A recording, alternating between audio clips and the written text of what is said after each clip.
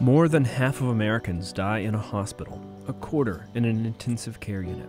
All too often, families find themselves having to make end-of-life decisions for a loved one who can no longer speak for themselves, and they have never discussed what kind of care their loved one would want. When you have either a near-death experience or something has suddenly changed in how you're going to live your life, you have a new paralysis, you have a new diagnosis, it's an opportunity to have a conversation that ideally should be continued. Along with having a conversation, Dr. Carla Carr encourages patients to fill out Tennessee's Advanced Care Plan, which is a legal document acknowledging a person's end-of-life decisions so they can be shared and followed.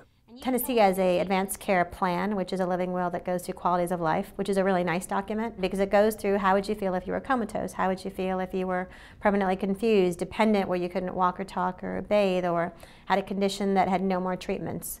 Tennessee's Advanced Care Plan also provides a way to designate a healthcare agent. The healthcare agent is the person you would want to speak for you in the case that you can no longer make decisions for yourself.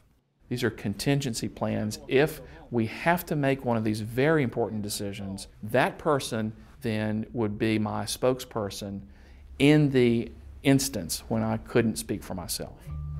To access Tennessee's Advanced Care Plan form, log on to our website at wnpt.org/agingmatters.